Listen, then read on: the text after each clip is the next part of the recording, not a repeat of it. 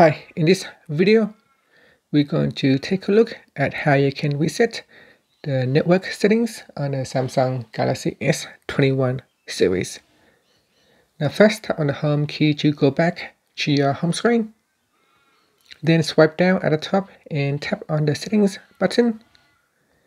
Next, go down and tap on General Management. Next, swipe down and we want to tap on Reset. Then tap on Reset Network Settings.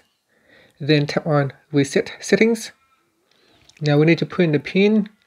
Then tap on Next. Then tap on Reset.